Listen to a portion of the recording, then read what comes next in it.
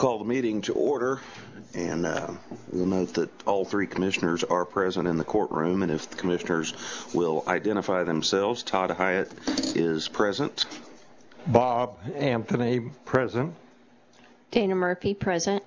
So there is a quorum present. Notice is appropriate. I want to remind everyone to please mute your phones and devices as we go through the meeting. And Ms. Mitchell, Commission Secretary, are you on the line? Could you please present today's agenda? Yes, Commissioners, good morning. On the agenda for Thursday, February 25th, 2021, submitted for your vote are the following proposed orders. There are 23 CDs, which includes one companion cause. I do need to let you know that the companion cause was attached to the wrong cause number on the agenda. If you'll notice on CD 2020-1915, it has a companion cause of 2019-5341. However, that 29-5341 should be attached to CD 2019-5098. It's been corrected in the computer. However, the agenda was posted before the correction was needed or noticed. So we also have 3 enforcements on the 24-hour agenda. We have 5 PUDs. We have PUD 2020-74, a final order. PUD 2020-96, an order granting motion to amend procedural schedule and extend remaining dates by 4 weeks. PUD 2020-102, final order designating Easy Telephone Services Company, DBA Easy Wireless, as an eligible telecommunications carrier in additional areas. PUD 2020-107, final order granting withdrawal of certificates of convenience and necessity and cancellation of tariffs. And PUD 2021-34, order granting motion for protective order.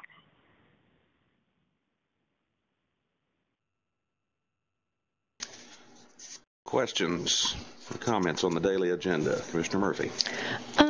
I note that we have a matter before us that is unusual, but I'm planning to support it today. It's 2020-2153, and it's an application by Petrolera.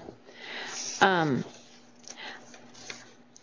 think it would have been better that it did not come in front of us on an emergency basis, but I understand that it mentioned that leases would be expiring. I don't see any indication in the order of the financial loss that would occur, and I think typically on emergencies, there's an indication of financial loss. It says suffer loss, but we don't really know what the financial loss is. But I think I feel more assured because it's my understanding there's a $25,000 cashier's bond. I do think it could be helpful if the company could get the well to producing, so I'm inclined to support it. Please mute your devices. I'm inclined to support it, but I would have concerns if we had a lot of these that came before us without thinking it through a little bit more. But I give credit to the company for trying to do something with an orphan well, and I just wanted to make mention of that. Thank you. I will support it also. Other questions on the daily agenda? Seeing none, Peggy, would you please call the roll? Commissioner Hyatt? Aye. Commissioner Anthony? Aye. Commissioner Murphy? Aye. We'll move to the 24-hour agenda, and with no objection from my colleagues, we'll dispense with presentations unless there are specific questions. I do have questions on the first matter, 2020-74 Fort Cobb Fuel Authority. And Ms. Willingham, are you available? Yes, Commissioner. Okay, thank you. I had just a couple of fundamental questions, and then I did want to ask about one of the recommendations of the Public Utility Division that appeared to be supported by the Attorney General as well. So I'll get to that question in just a moment. But generally, where are these 3,000 or so customers of Fort Cobb located?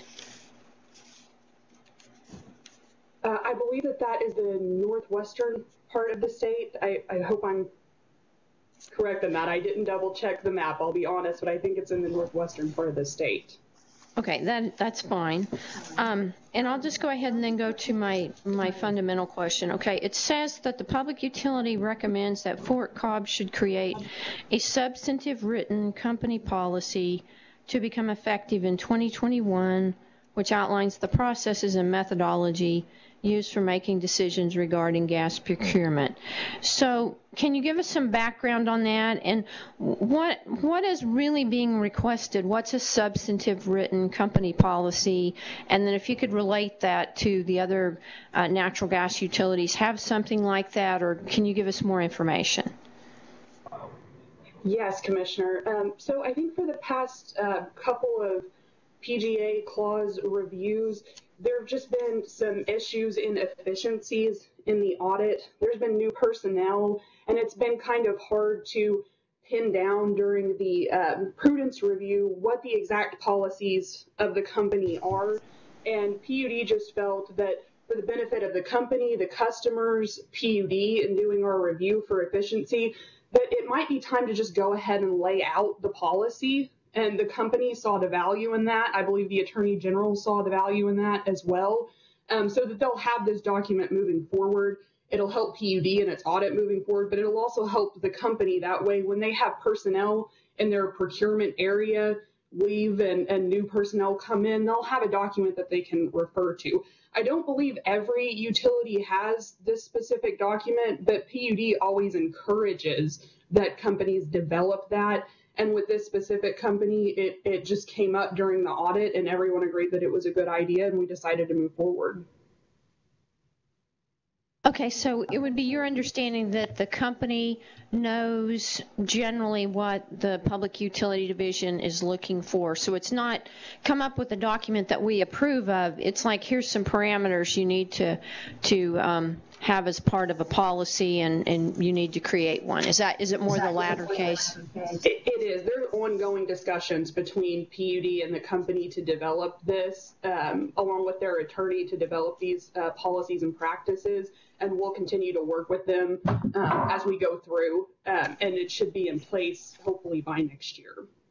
Okay, and then I guess I do have one additional question. I noticed just the average prices, and certainly not taking into account the recent winter weather event, but the gas prices seem a little bit higher than some of the other companies.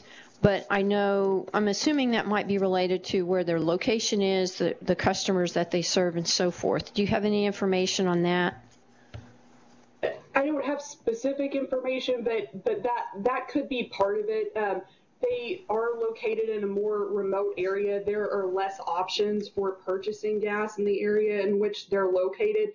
They do attempt to make a lot of efforts to reduce pricing through buying bulk purchases of gas, but I do think that there are less options in the area that they're located.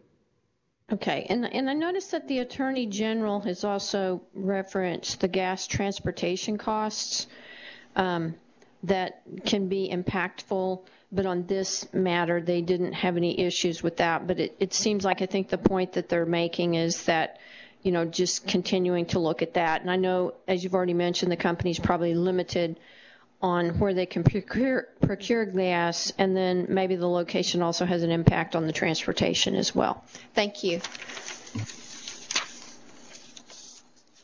Further questions on the 24-hour agenda? Yes, I'd like to discuss the 3 telephone or telecommunication orders that are on. We've got 5 orders, and the way they're listed here, it's the 3 that are in the middle. Just for background, I'm trying to keep up with our total understanding and responsibility of oversight of telecommunication. I understand Mr. Ryan has the first one, and Mr. Jeff Klein has the second one. Maybe I'll start with either one of them. On the third one, which is Lingo, It seems that frequently we have telecommunication companies that have made filings in Oklahoma, but then they decide it'd be better to leave or not get started. And I'm kind of curious as to why that's the case. So is there anybody can tell me anything in general why people find it unfavorable to do business in Oklahoma? Telecommunication, lingo, I guess, is an example. So, Mr. Ryan or Mr. Klein, can you tell us? Well, Mr. Anthony, that's my case. I'll be frank with you. I do not know the answer to your question. I don't know why Lingo specifically decided to leave. They no longer have any customers in Oklahoma, and they simply don't have any business here any longer. So they decided to give up their CCN. And other than that, I don't know the answer to your question, sir. Okay. Well, is my recollection or observation correct that in the last, say, 1 or 2 or 3 years that there's we kind of ever so often or frequently have these companies that do what this one is asking? And I think that the commissioners ought to try and keep up with it. And I say that because, and I can go back to the notebook you all made for me on level 3 the other day. We had, you get a CCN, then you have your service territory. We talked about a horse race and other races. I brought up the track meets, and some people have hurdles to get over, and some people don't have hurdles to get over. But in the rule in Chapter 55, it does have that the commission shall consider certain factors to determine public interest. Okay, so I think we have a responsibility on almost all of these all the time to make a public interest consideration. In the year 2015, State Representative John Eccles asked the Attorney General to issue an opinion explaining what telecommunication regulation was in Oklahoma.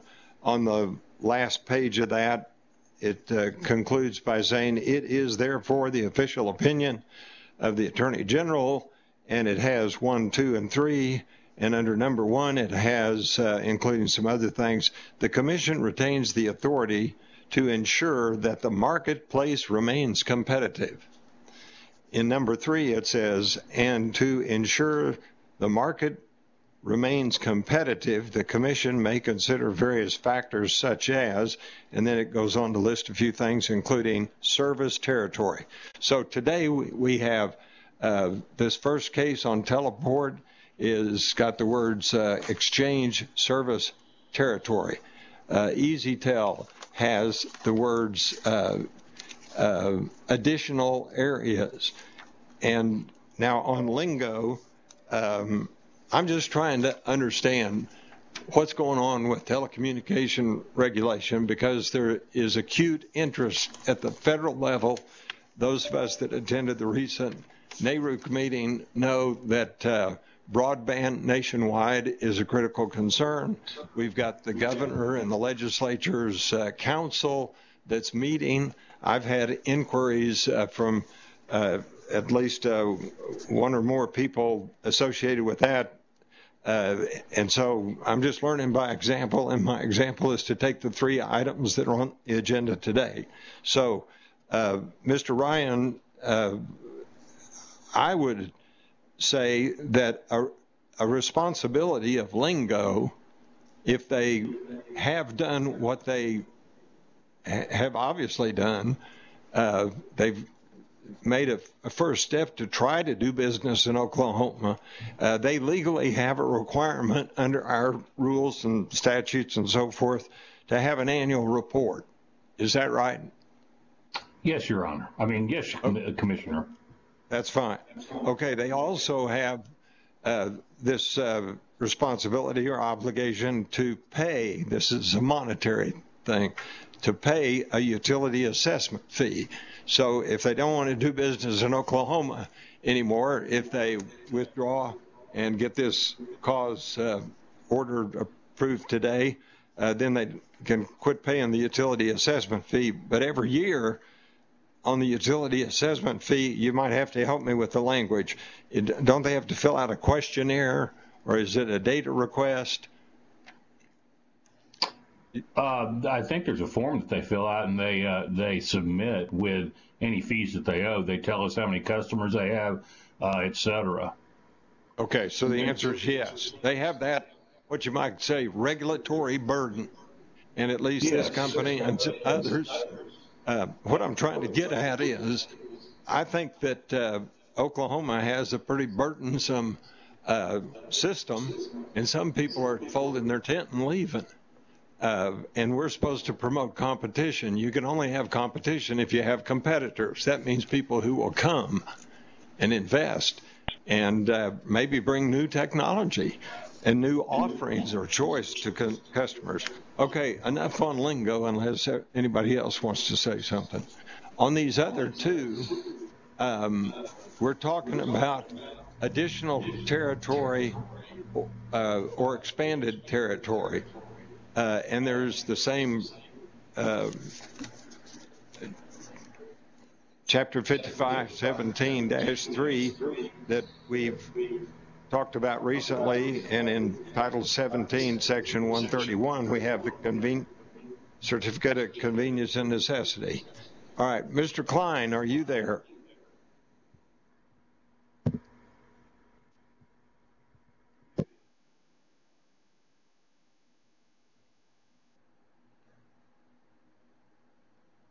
Mr. Klein, if you're there, I'd let you give just a brief introduction of what is before us and the recommendation of this proposed order on easy telephone service. Yes, thank you, Commissioner. In cause number PUD 2020-102, this is Easy Telephone Company, Easy Telephone Services Company, DBA Easy Wireless's request to essentially expand their ETC designation throughout the state of Oklahoma. Easy Wireless already has ETC designation in certain portions of the state. They have requested to expand that service territory. No parties intervened in this cause. PUD reviewed it and recommends the additional areas. This is different than a CCN. It's similar to a service territory expansion in a CCN case, but it's also different. ETC is handled on a case-by-case basis. And in this case, the company requested these additional areas. There was a public interest analysis that was conducted by PUD. And like I said, PUD did recommend the additional areas to be added to their service territory. With regards to, in fact, I might be able to chime in on the 107 case about Lingo. With regards to Lingo, the company, for whatever reason, decided to stop doing business in Oklahoma. That's part of competition, adding new companies to the state, having companies leave. The company complied with all the requirements for the cessation of business. We've never really asked why the company decided to leave. That could be something we could look into in the future. But a lot of them, really, they just say it's not part of their business plan anymore. They decided that it's not worth being here for whatever reason. I don't believe that our requirements are burdensome. It's submitting an annual report. And if there are no customers or regulated customers in the state of Oklahoma, then the company wouldn't be having to actually pay into like the PUD fee assessment. They also wouldn't be having to contribute to the OUSF fee assessment either. So if there are no customers, there's really not that burdensome process here for staying in Oklahoma other than submitting that annual report and the annual PUD fee assessment report. Well, there's different ways to look at government regulation, and but I appreciate you've mentioned ETC. We also have a CCN, and for Easy Telephone, back to them, if they want to serve in additional areas or additional service territory, is that a separate proceeding yet to occur? No, this was all handled in one proceeding where Easy Wireless already has an ETC, but essentially they already have an ETC with a defined service territory. In this cause, they're essentially requesting an ETC designation again, but in other areas of the state. So it's very similar to a service territory expansion case, but it's also similar to an initial ETC designation case as well. Will they, under this order, in this application, be able to serve customers in, I'm going to use the correct word here, in new service territory or expanded service territory? Yes, the company will be able to obtain Lifeline benefits for their subscribers located in multiple other areas of the state, nearly statewide. Previously, they were defined that while Easy Wireless could certainly provide service to any customer anywhere in the state, they would only be able to obtain that Lifeline subsidy benefit, the 9.25 or 34.25, for customers within their designated service territory. So now they can do it nearly statewide. Well, glory, hallelujah. We've got a company that wants to invest and do business and have new customers, and the Corporation Commission is saying, let's allow them to do it. Is that right? Yes, Commissioner. All right. I feel good. I don't feel good that if we're making too many hurdles and discouraging some of them, or saying, tell us some details of your business plan because we need to know that. I think dealing with customers and business is something that changes every day. All right, thank you very much. I think this gives me some comfort that we're asking about what's in the public interest, that we're doing what the Attorney General said in this opinion that we're supposed to do. Thank you, Mr. Chairman. I'll support all three of these.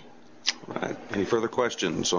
Commissioner Hyatt, I have some questions on the emergency application of Oklahoma Natural Gas Company. Okay. I noticed that Dylan Curran is signed up, and I don't know if Mr. Long was down in the 8:30 meeting that I understand may have recessed for the signing agenda. So, Mr. Curran, I know you're registered. I don't know if Mr. Long also was registered or not, but are you, Mr. Curran, are you or Mr. Long available?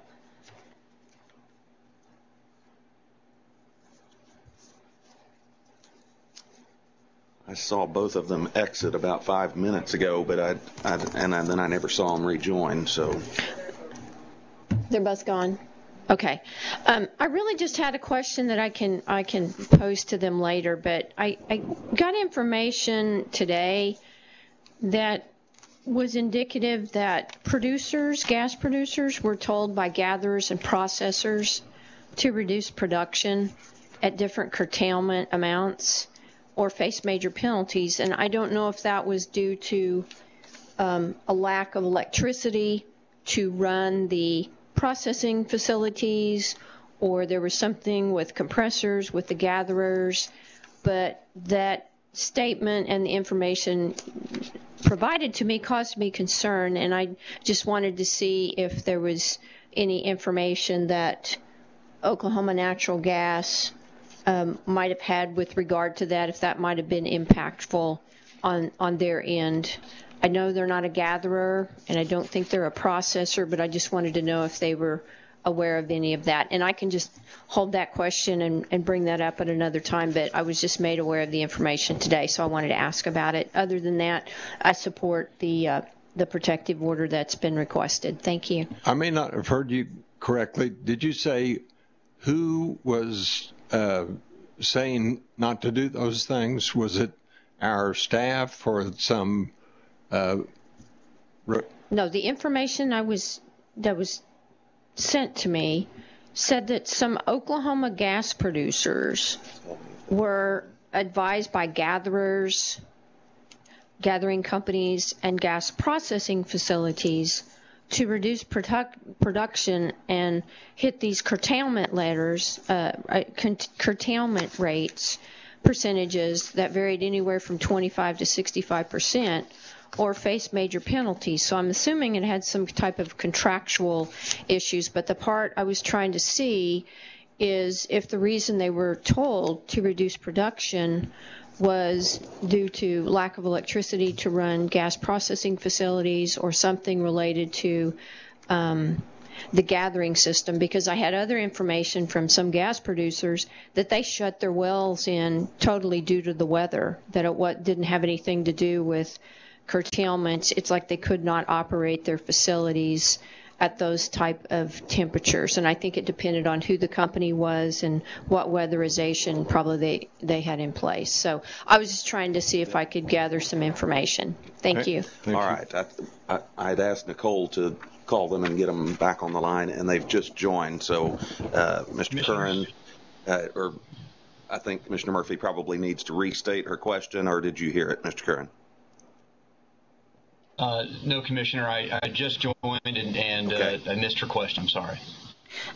Mr. Curran, thank you so much for getting back on. And you might not have any information related to this, but I was provided some information or sent some information today that said some natural gas producers, like operators in Oklahoma, were told by gathering facilities and gas processing facilities to reduce or curtail production or face major penalties. And I know that Oklahoma Natural is not a processor and they're not really a gatherer, but I just wondered if this also could have had some impact on the situation with natural gas that Oklahoma Natural was trying to procure. And I was just wondering if you had any knowledge, or if Oklahoma Natural had any knowledge or information of that, because that could have contributed to part of this problem.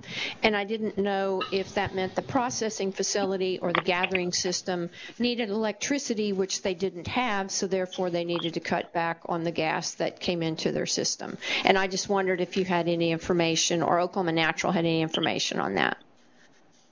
Commissioner, thank you for your question. And unfortunately, I don't have the answers to that question. I know that there was obviously a constriction in supply. I don't know all of the reasons for those constrictions, and I would expect that there may be some knowledge within the company of the circumstances that you're saying, but as you said, as we're not involved in the production or not involved in transportation, I don't know that we would have any direct knowledge, and I unfortunately can't supply that today. Okay, I appreciate you just being available, because I would just have concern if there was gas producers in Oklahoma were told to curtail production and it didn't relate to electricity or relate to something else, that would have had an impact on this domino was pushed over, and so all these dominoes start falling, at least one portion of it. So I will try to see if I can gather more information, but that was provided to me today, and it caused me to want to ask questions, and Oklahoma Natural's protective order was on, and I read through both the emergency application and what's been requested, and that's what caused me to want to inquire if there was any knowledge about that particular situation that would have had impact on Oklahoma Natural. And you've said you don't know, but I appreciate you being available. Thank you. Thank you. I might follow up and thank you for being available. I believe that other major public utilities in Oklahoma have filed similar applications. For example, OG&E and PSO regarding the winter storm extraordinary costs. Is that something that you're aware of also? I have some general awareness. Yes, Commissioner Anthony, that those filings have been made. Okay. I can say personally that we represent Arkansas Oklahoma Gas Company, and on their behalf, we have filed a similar application as well, which is not quite. It was not filed as quickly as Oklahoma Natural's application. Well, among the ones that I'm following, it looks like you all got the head start, or were first to make an application. I don't know if that's good or bad. I'm just telling you that I'm trying to keep up with all of this. The one on PSO I was trying to read through quickly this morning, and it made reference to the two hearings, I'll call them emergency hearings, and the emergency orders that were issued, I guess, on a Monday and a Tuesday. And they were quoting from the orders and from findings in the orders. Can you help me out? I'm looking at the order this morning on the protective order, but does your application or does your case also already make reference to those proceedings or those orders, or do you plan to?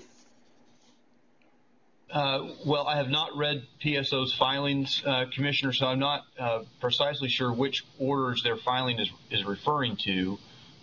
Were those orders? I need to be. I'm talking about the ones on, if I get the dates right, February 15 and February 16, and those were the ones. The first one we had or one of them we had went into the evening, reconvened at 7 o'clock, and we issued an order, and we had issued one the day before as well. Those are the orders I'm talking about. Well, yes. So we presently, Oklahoma Natural does have a motion to establish the regulatory asset, which is actually before Administrative Law Judge Murr this morning, and our motion does reference your orders of the 15th, which would have been Commission Order 716932 in cause in this cause, or pardon me, in cause number 2021-2038. Is that the order which PSO is referring to? Yes. Yes, and as well as they referred to both of Order them. 716952. I believe so. And so my question is, and I'm really slow at this, I apologize. The order on our signing agenda this morning that we're discussing right now, isn't it related to the same cause that you were talking about before the administrative law judge? So the order before you this morning is merely for the protective order in the cause which seeks to establish the regulatory asset, and our motion to establish the regulatory asset is before ALJ Murr this morning. Okay, thank you for that clarification. I'd like to just say to your company and to PSO and to OG&E, and you mentioned AOG also, any of them that are going to pursue this matter, and there's obviously quite a few, and they're making reference to those other proceedings, if they want me as a commissioner to do my homework, it would be most helpful if we had a transcript of those two hearings. Now, I know there were emergencies that were done on the telephone, and so maybe we don't have as much process and documentation, but obviously they're being referred to. They're a part of the overall case, you might call it, of the winter storm, and it would help me if those transcripts become available, and quite frankly, sometimes the companies can get that done more expeditiously than I can. I'm making note of that, Commissioner Anthony, and we will supply those at the appropriate time then. If you decide to do so. Thank you, Mr. Chairman. All right, thank you, Mr. Curran. Further questions on the 24-hour agenda? Seeing none, Becky, would you please call the roll on the 24-hour agenda? Commissioner Hyatt? Aye. Commissioner Anthony? I vote aye. Commissioner Murphy? Aye. We'll move to agenda item number 4, and it will be the extension of 2020 00001 application of Mr. Rhodes. It's the 7th extension to our COVID-19 procedural plans, and we'll extend it to April 30th. Anything further on that, Mr. Rhodes? Commissioner, I stand prepared to respond to any concerns or questions. Questions of Mr. Rhodes? I think it'd be helpful if you just mentioned a few of the statistics that you've told us about when we've met previously on this matter. In particular, and I don't mean to be anything except have a certain sense of reverence, how many of our staff members have died due to the virus? How many have been on quarantine? How many have been in some of those parameters that you have brought forth before? Yes, Commissioner, very, very quickly. Since the emergency began last year, the agency has experienced 55 individuals that have tested positive. We've had to quarantine employees approximately 243 times during the same time period for both the positive folks and then others who may have been exposed.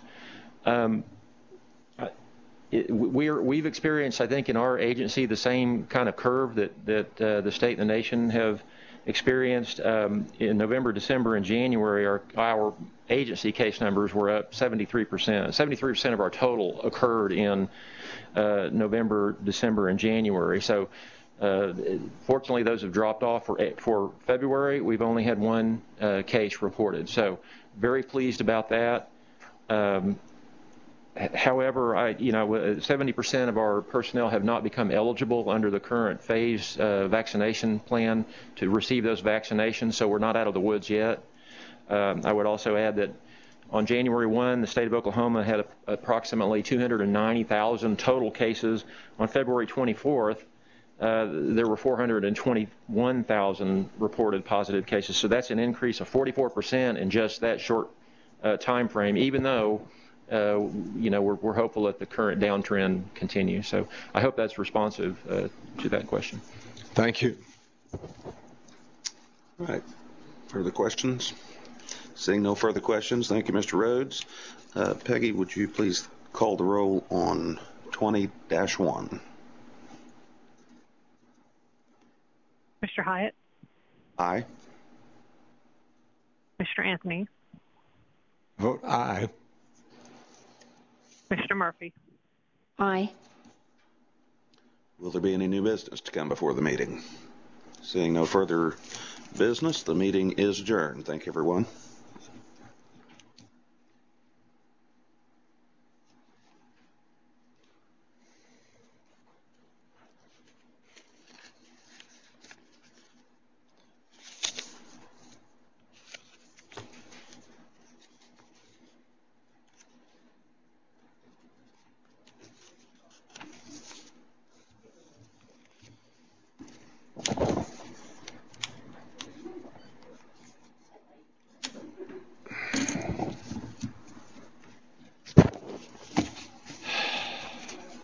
The meeting is about to terminate.